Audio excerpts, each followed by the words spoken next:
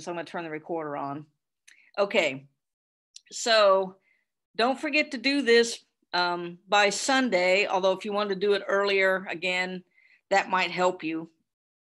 And so you've got the forms to finish in this 25-point assignment by Sunday. Any questions about that? Or we're going to meet again Thursday, so why don't you take a look at the assignment sheet, and a rubric, and you have questions, I can answer them on Thursday. Or you can shoot me an email. I'm pretty much answer email the same day I get them. So don't forget to do this last assignment. Now, what I want to also tell you is that our exam number 4, which there's a study guide for, let's see.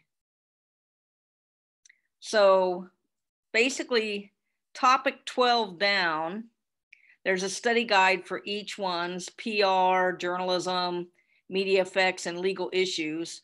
That's going to open up this coming Sunday at midnight. And then it's going to run through Monday night at 11:55. So you'll have a 48-hour window to take the final. And of course, it's the same size test, just like all the others you've had. You'll have an hour to take it. And so just trying to, one thing about having a week off is our brains get fuzzy. So finish your forums, do the media report, and your test is coming up. So work on those study guides. Any questions before I launch into the media effects?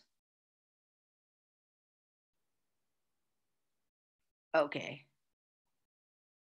So wait, I have a question. I'm sorry. Sure. So the last exam is our final? Yes. So the final is just a test over the last couple chapters. We're not having a comprehensive final. Okay, just making sure. No, that's a very good question. I appreciate that. So no, I just decided not to have a comprehensive final. Again, we normally have an extra week in the semester, at which point I might have given you this exam the last week and then a comprehensive, but I just decided not to. So this test will cover basically PR, journalism, media effects, and legal issues. So 4 chapters. And so that's good, I think. Now I'm going to pull up the PowerPoints. We did not go over chapter 11 or media effects last week. I was afraid some people might skip before break. And so I'm going to talk about media effects today. And on Thursday, we're going to talk about the legal chapter. So you should be covered for the test that way.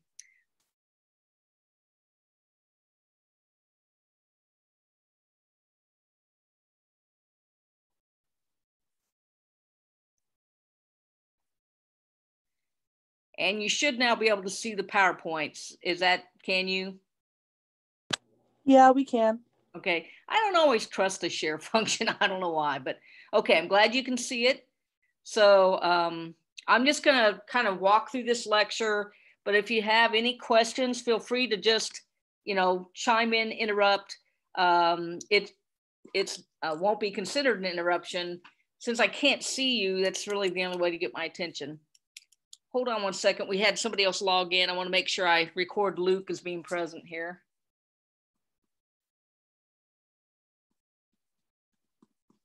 Okay.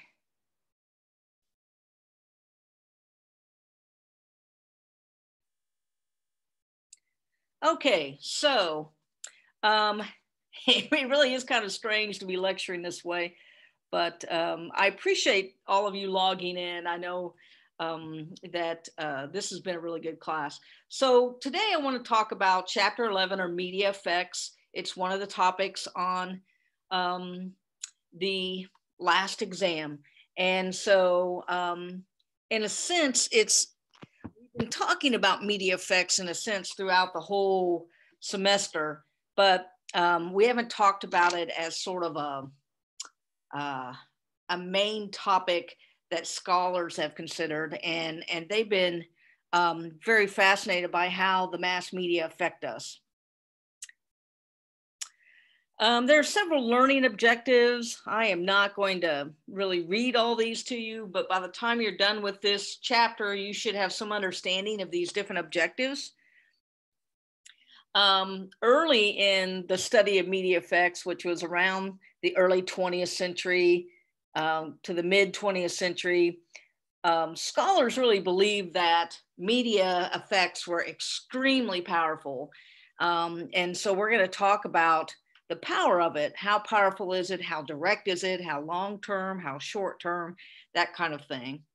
And we're also going to talk a little bit about how the media helps socialize us.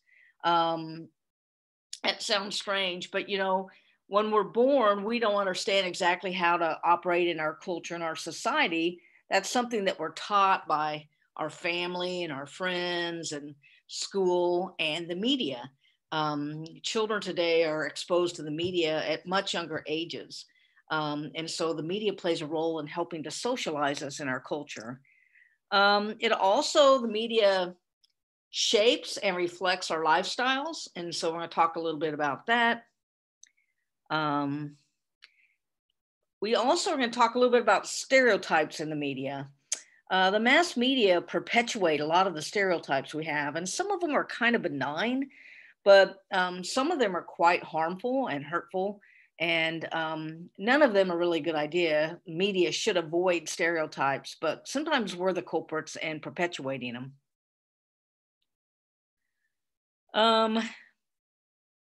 Let's see.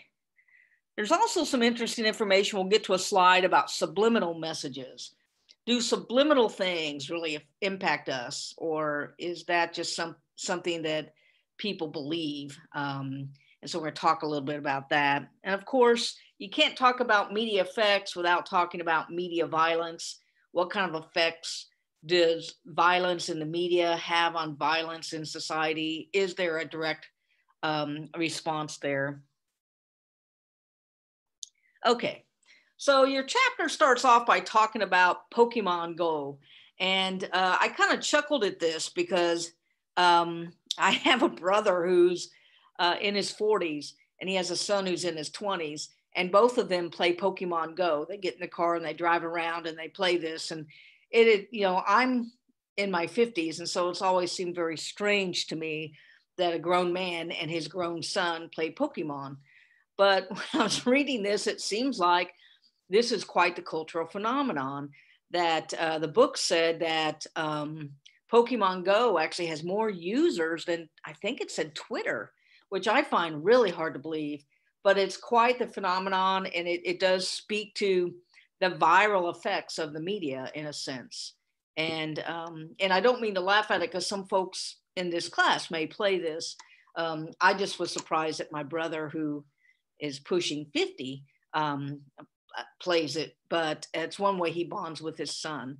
But anyway, Pokemon Go does speak to how the media can get ingrained in something in the cultural and kind of go viral and impact us. And it's had a tremendous impact in terms of just people who participate. In the early beginnings of the media effects, when we had researchers and scholars who were very concerned about the media, they began to try to come up with models to explain it. Radio entered, our culture in 1920, and it was very, very powerful. Families would sit around the radio and listen to programs the way we watch TV today, and it had a tremendous effect. And then television comes around, and it really emerges into our popular culture about 1948. And television added not just sound, but visuals. And it is a very impactful part of society. There's no doubt that we are affected by television. But in the early years of trying to diagnose this, scholars really thought it impacted us more than it did. There's a model that your book talks about called the magic bullet model. And what that means is, forgive the graphic nature of this, but it's the theory that was espoused a long time ago in the early 20th century, that says that the magic bullet is like a bullet that's in a gun and is shot into your head and feeds you full of the media. So it's like the media is sent directly into your brain. And so you watch something on TV and boom, you're completely affected by it directly by this magic bullet. That gives the media tremendous power. And the truth is, it's not that powerful, and scholars came to believe that.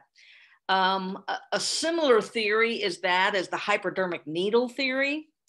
And that is a theory that just like a shot, I take a shot and put in your arm, and the effects of the mass media go directly into your system like medicine and impacts you. Well, hypodermic needle theory and the magic bullet theory both give the media way too much power, because what it does is it says that the media is more powerful than the consumer, because we as consumers actually do think critically and we respond to the media differently. So Nick or Emily or Nathan or Paige or Sierra and myself, we could watch the same program and we could have 6 or 7 different responses to that program. So if the hypodermic needle or the magic bullet were true, we would all watch the same program and all have the same response to it. So the powerful effects theory gives media way too much power and gives the consumer way too little power. And so those have been discredited over time. But it's important to know that they existed as we try to figure out how powerful the media is, because they do affect us. It's just not like medicine. Immediately they enter our system and we're changed. One theory that's kind of interesting is one that's called the third person theory, this one here. And that idea is we're not affected by the media as much as we are by someone we might know that is influential with us. So someone on the media or someone talking about the media, a third person, someone like, I don't know, maybe Oprah, not on her show, but in some other way, or Barack Obama or Donald Trump, or whoever you see as influential. If they think something, we might be more inclined to think like they do or influenced by them than simply watching a political show.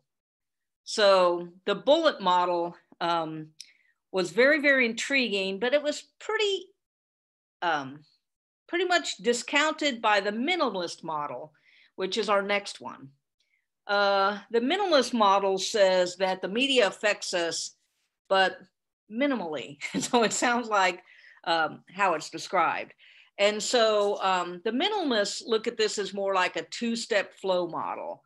So something is on the media, and then we see other people. And so there's this flow of information from the media to somebody who is influential, and then we might adopt it. But it's something where it's, not just immediately into us, but it's more like there's a 2-step flow of information. The one thing the media can do is they can confer status on different people. So if you're in the media a lot in a positive way, they can confer you as an important public opinion leader. If you're in the news a lot in a negative way, they can confer upon you negative status, or they could erode your status. And so one thing minimalists say is the media does impact a person's status or an organization's status. That's not quite the same thing as just brainwashing us like medicine in a needle. Thirdly, one of the things I thought was interesting in the book was the narcotizing dysfunction. Okay, that's a term in the book.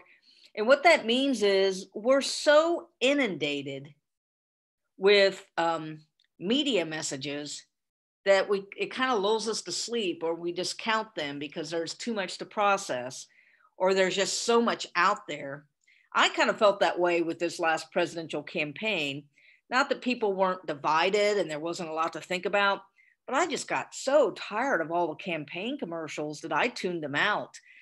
whether they were for the person I was for or not. And so they kind of, I just couldn't wait for the election to be over so we could stop hearing all the commercials. So sometimes the media can lull us to sleep. And that's what that means there. Okay, before I go on to the cumulative model, does anybody have a question about any of that? Are y'all good? Kind of going over it fast, but. I'm good. Okay, Tanner has joined us. I'm going to put Tanner down on the roll sheet. Okay.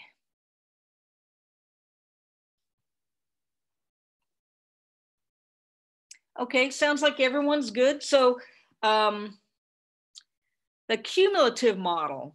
So first we had, the powerful effects theory that the media is so powerful that it overtakes our mind and our thoughts and kind of controls us. Then you had kind of the minimalists that said, yeah, it confers some power, but not nearly what we thought. Well, then comes another scholar who talks about the powerful effects of the media, but not short-term, but over time. And so the cumulative model basically says that there's a cumulative effect of the media on your life over time. And I think that's undeniable. Now, the problem is how much. I don't think we're controlled by it over time, but it does help socialize us. It helps instill values. It helps do a lot of different things. So I think the cumulative model is probably a pretty good one that, maybe I don't listen to something today and I'm dramatically changed, but over time, how changed am I by exposing myself to the media? And I'm thinking a lot about television as I'm speaking, but it's really all media. And so there is a real cumulative effect. I don't know that you can quantify, though, how much, like person A is affected this much and person B is affected that much. That the fact and effect exists, I think, is undeniable. Okay, so that was a bunch of theories, and they were kind of interesting. More applicable is sort of how the media affects our lifestyles. So I already kind of said that socialization, especially early in life, there's kind of an initial socialization as you're trying to figure out how to navigate this world, right? When you're a kid. And when I was a kid, the media probably played a much smaller role because I was born in 1962 and my life did not involve around the media too much until I got maybe in high school. When I was a kid, we had 3 channels on our television. And, we had kind of a traditional family where my dad kind of controlled what we watched, not in a mean way, but, we had like Gunsmoke. We had like 3 or 4 things we could watch. We didn't have anything like social media. We didn't have tablets. We didn't have computers. I didn't read the newspaper as a kid or read magazines. I read textbooks for classes. And so the media played kind of a role in my life, but relatively small till I got older. But I suspect your generation that had tablets and cell phones and, multiple media channels. I don't even know how many channels I have with Spectrum, but several hundred. And so the media is much more dominant in our life today and plays a bigger role in socializing children to their society. I was listening to TV a week or so ago, and they had a psychiatrist on, and they said during COVID that probably small children are getting way too much screen time because now the screen time is their school as well as everything else. And then some parents are having to work from home. And so the tablets and computers and things are their babysitter too. So they were saying it's hard to know now what the effects of COVID-19 will have on children who are now spending their waking hours on screen time. Hopefully it's not affecting us too much because I'm spending more time on screen and I know you are too. So there's a socialization factor. And one of the things about our media today is it's sort of a pro-social factor. So what the book meant by that is that the socialization receive is about being socially responsible and about being proactive on things like it teaches us to recycle and it teaches us to not litter and things like that. And so there's a pro-society spin to what the socialization is, which is a good thing. Living patterns. The media does talk a lot about lifestyle, and it has changed through the years. Again, I'm not trying to point out how old I am, but television in the 50s and 60s was much different than the television today.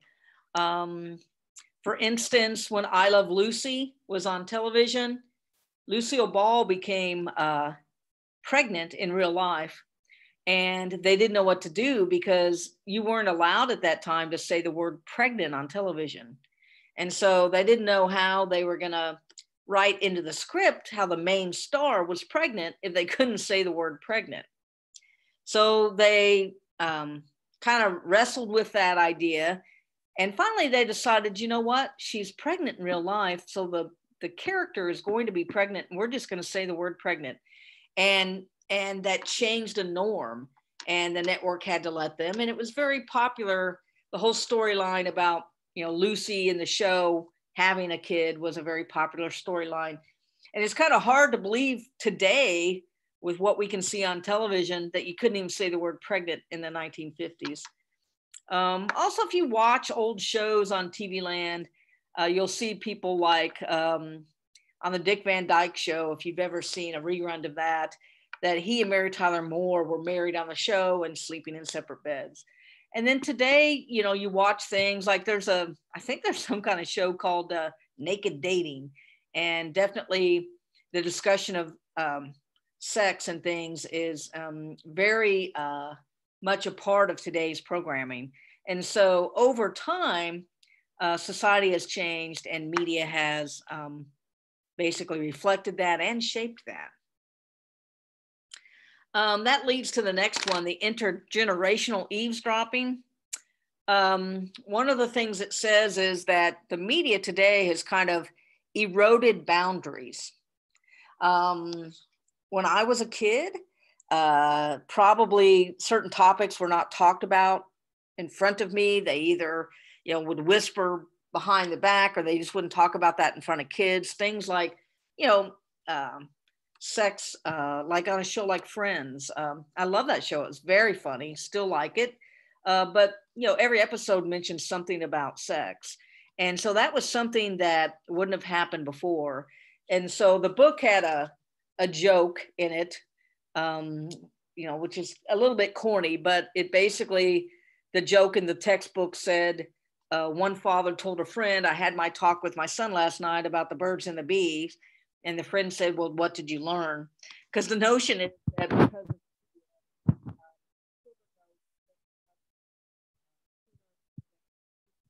and it's kind of eroded these generational boundaries. And social media also has changed things generationally in sense of we're more connected and more avenues. There's more platforms for connecting. And so that has really changed things. Anybody have any questions about this slide before we go to the next one?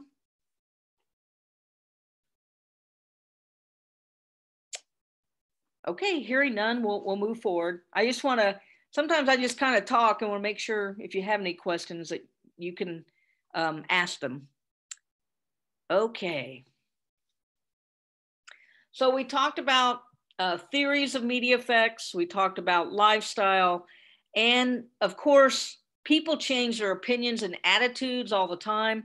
And one of the things that affects them is the media. And so the mass media does influence opinions. If it didn't, people would not spend billions of dollars on advertising.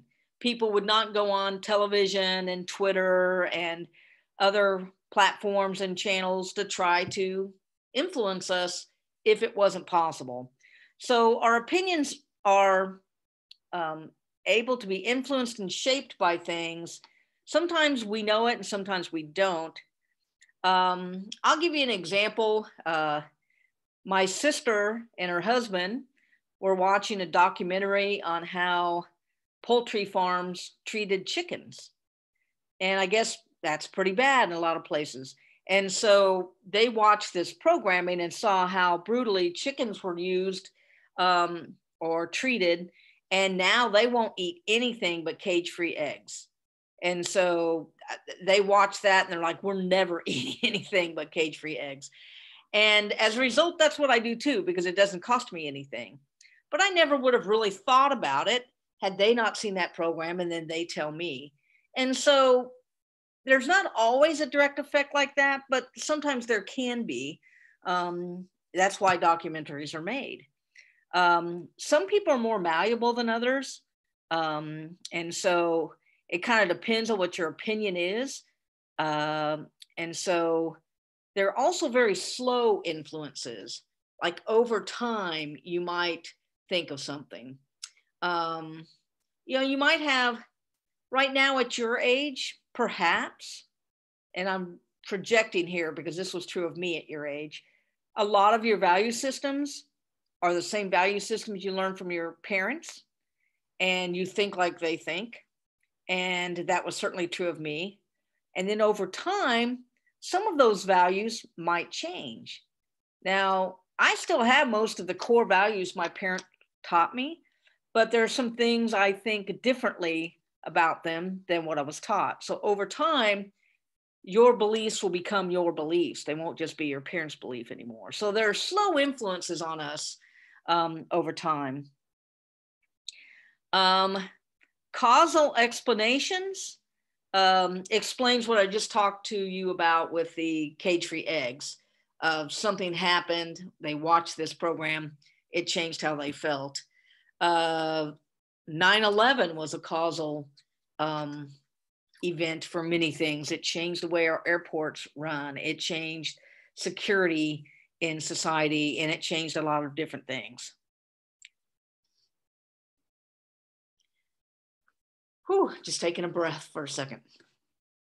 Okay, so role models are important for us too. The media perpetuates role models for us. And we can all think of a bunch of different people who are role models. Some of them are more significant than others. Some role modeling make people do things that are kind of artificial. For instance, when the show Friends first came out, it's undeniable that Jennifer Aniston has beautiful hair, right? So one of the things that happened when that show first came out is a lot of women tried to get their hair cut just like hers because it was a beautiful hairstyle. She also wore sort of like pendants that hung down, and people began wearing pendants like that. And so that's kind of an artificial way to role model. Way before your time, one of the figure skaters, Dorothy Hamill, had kind of a unique haircut. And people of that generation, when she competed in the Olympics, people would go in and get the Dorothy Hamill haircut. So those are kind of small ways, but there are other ways that maybe if there's somebody more substantive, like a politician or a community leader that you look up to, you might role model some of their beliefs and values and that kind of thing. So role models have always been a part of the media and part of society. Now, the mass media,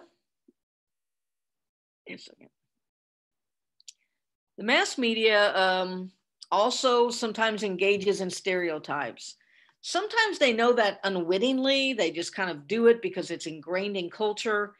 And it's kind of the chicken and the egg thing. When did the stereotype occur? Did the media cause it, or did it already exist and the media just use it? But a lot of the stereotypes are bad. And so those of you in the class who are going on to be media practitioners, you need to help people break those stereotypes. For instance, if you were shooting a film, if there are any filmmakers in this class, And, this is kind of old school, but you were shooting a Western. It used to be you would put a black hat on the bad guy and a white hat on the good guy, and everybody would know who was good and bad. That's a terrible stereotype. And so, it associates black with bad and white with good. And that's a stereotype that we should get away from, because that's absolutely a hurtful, destructive stereotype. And so the media perpetuates those things. But we should try to break those if we can. Just think about Star Wars. That's one of my favorite film franchises. Darth Vader is dressed all in black. And so again, the stereotype is not good. They exist, and we as consumers need to know that. So we too cannot perpetuate the stereotypes. Newspaper editors sometimes use stereotypes because they communicate quickly. If you put a stereotype in a headline, if you call somebody a college jock or something like that, or you call them, I don't know, a Southern belle, people conjure up images, but that's not good. I mean, I think you should use better terms. And so stereotyping is something that you should avoid in your writing when you go to write papers, and just be aware that stereotypes are bad and destructive. And it's part of the reason we can't get over a lot of our problems in society. Some of those stereotypes are sexist, some are racist, and, really add any ism there. Agenda setters. There was a theory that has been proven, I think, correct, that the mass media doesn't tell us what to think. They can't inject in us what to think, but they can tell us what to think about. And they do that that's what they put on their TV stations, that's what they put in the newspapers.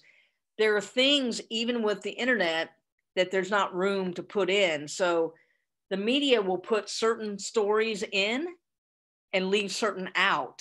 And by doing that, they're telling us what's important and what's not. And that's probably one of the biggest influences of the mass media today, is the agenda setting function. Now with the internet, that's lost some power because there's room for more and more information, but you still can't put all the information in the world out there, because somebody has to process it. So again, agenda setting is not telling us what to think, but telling us what to think about. So that's really, really powerful.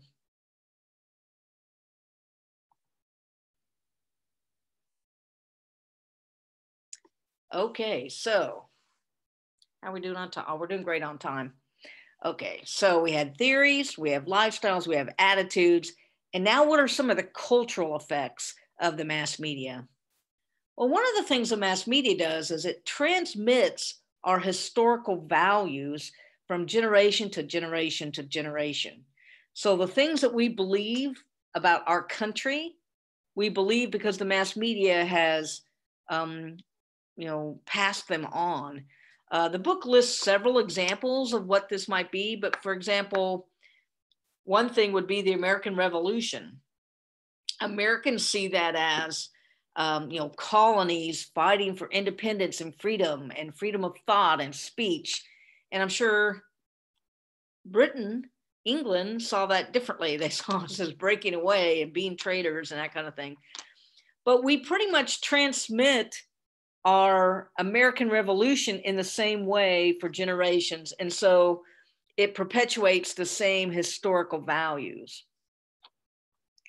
There are lots of archives where this information is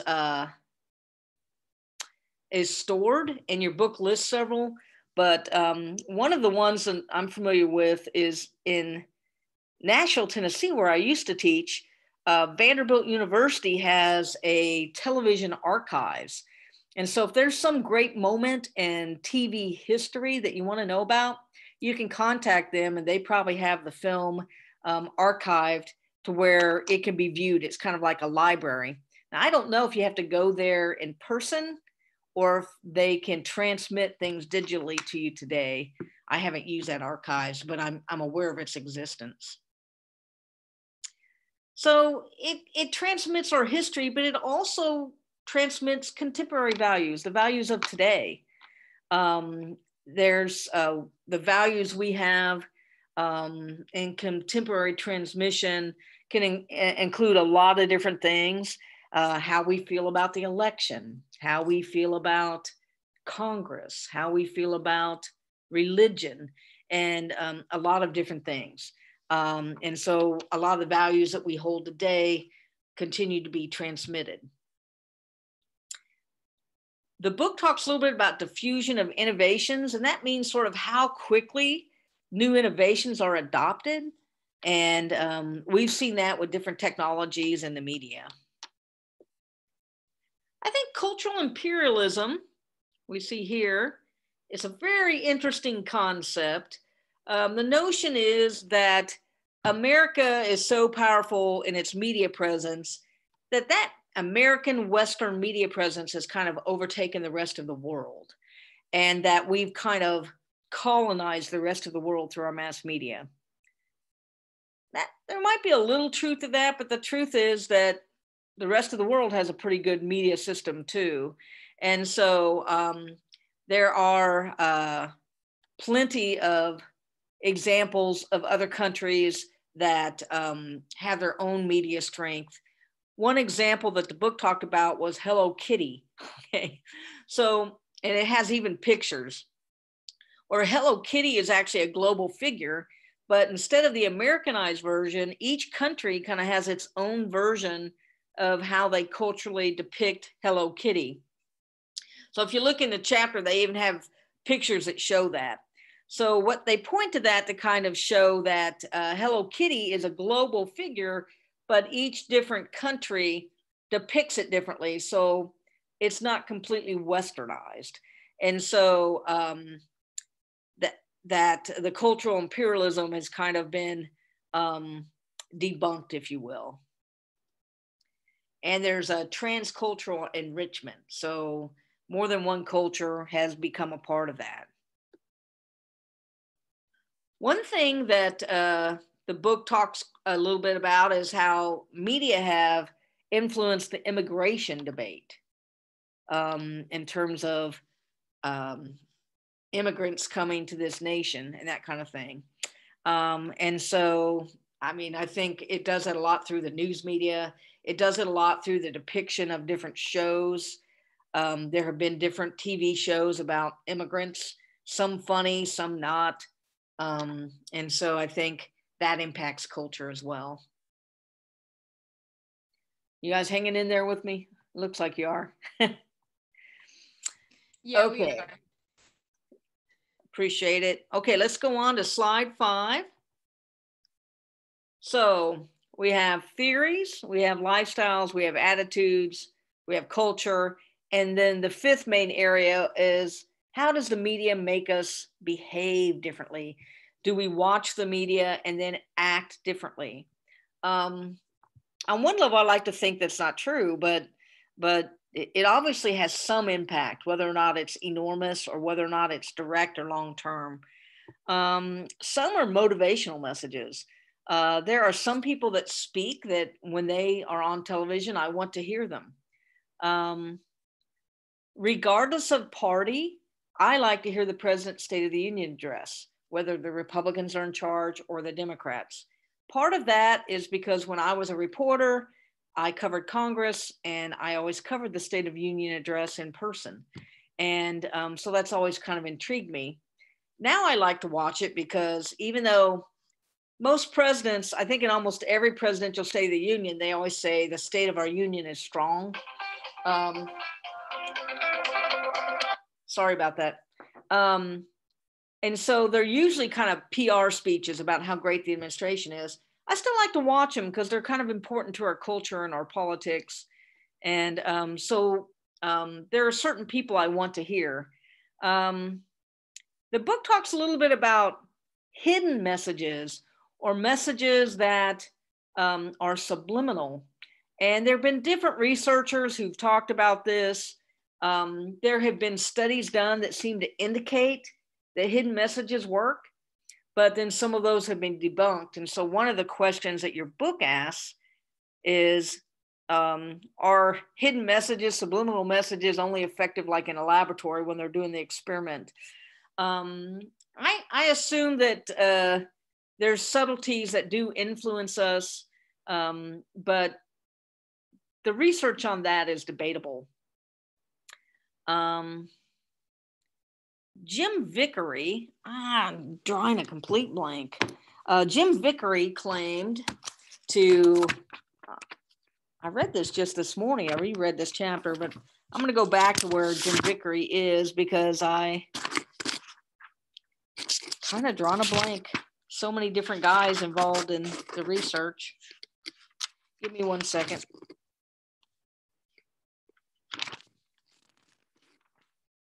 Okay. On page 201, the book talks about Jim Vickery. And some people thought that the idea that there were hidden messages was kind of crazy. Like you can't really just put hidden little messages that we don't really see consciously and then we do things differently. But Jim Vickery was a market researcher guy, and he inserted messages like drink Coca-Cola and eat popcorn, he said, as little subliminal messages in movies. And then theoretically, people went out to the concessions and got more popcorn and drinks. And so he sort of promoted the idea of subliminal messages. Other people kind of said this is crazy. So you can kind of read that section on, starts on page 201 for yourself.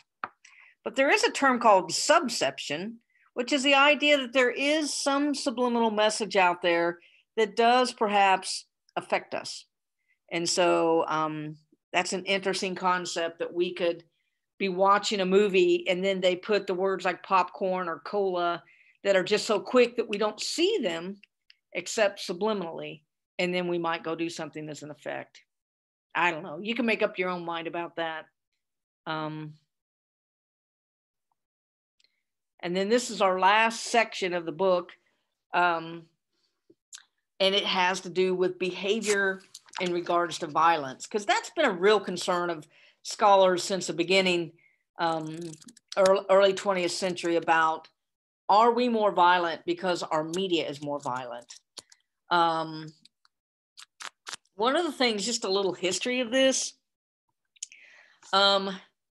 television was not very violent, and movies came along. And one of the things that movies could do that television really couldn't was movies were able to depict more violence initially. And so as movies began to depict more violence, more sex, more things like that, television began to do that in order to compete with movies, which is kind of interesting.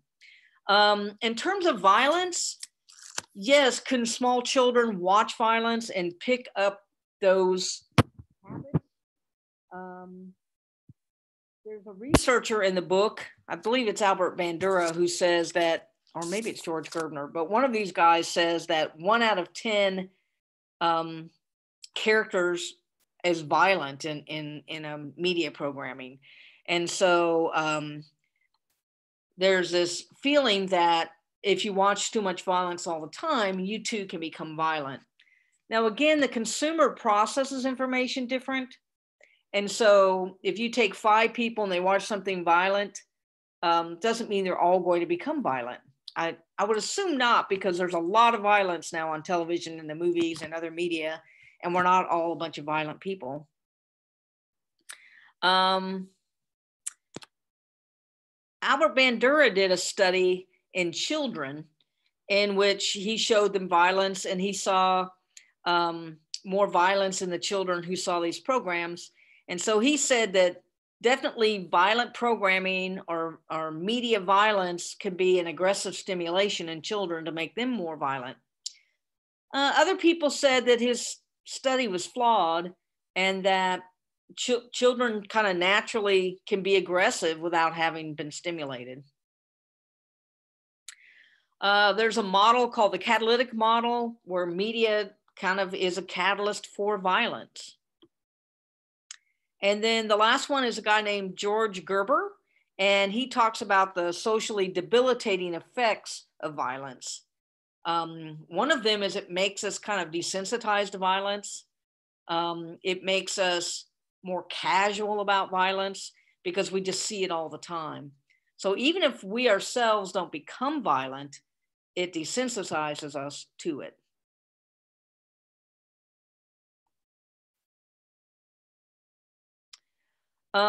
Media, violence, and youth. There continue to be a debate about this because children and youth, up until a certain age, their minds are still developing. And so if you see violence at a younger age, does that affect your brain?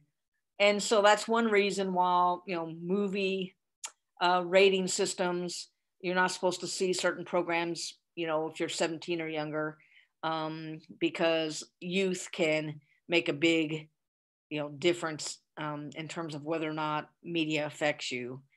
The desensitizing theory is significant, and there's a project about how you assess violence in ongoing ways. So violence in the media remains a big deal today, even though the effects of media aren't as powerful as we once thought. Nobody suggests they're not there. And so how much is the question. So today we went over the effects theories, lifestyle effects, attitude effects, cultural effects, behavioral effects, and violence effects. And so these are some of the main concepts out of chapter 11. And I hope you get a sense of how difficult it is to really study and measure these in any kind of concrete way. We have a sense of the effects, we feel them, but we don't always know exactly how it happens because of all the people logged in here today. We would all be affected differently based upon our own critical nature, our own ability to discern things, and our own predisposition to things. I would perceive some things differently than you guys just because I'm a different generation. So the media affects us. How much, we still don't entirely know. And that's kind of that chapter in a nutshell. Does anybody have any questions or concerns?